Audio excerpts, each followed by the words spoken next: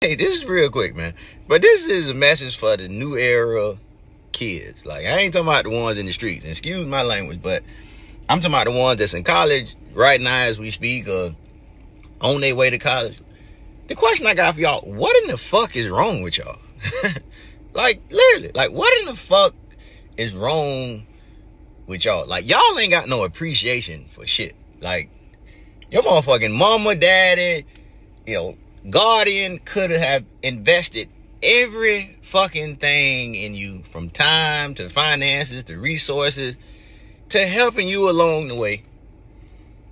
And y'all are getting motherfucking school now and just say, fuck this shit, I don't want to do this, I'm out, I'm gone. And y'all got no fucking appreciation for the people who's invested so much of their time and resources into getting you to where you currently at. And you'll just say, fuck it, I don't want to do this no more, I want to go try something else. But you got goddamn guidance counselors and coaches and just a laundry list full of people who went through all of this shit, and then you'll say, fuck it, y'all. And I'm trying to figure out what is in y'all thought process. It seems like y'all is in a rush not to be shit no more. It seems like y'all in a rush just to not be shit no more.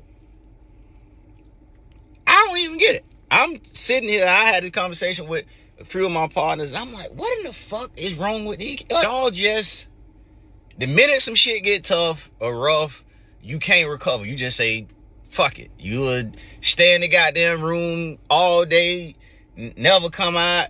Like, I'm just trying to figure out, why is it that y'all appear to just not want to be shit?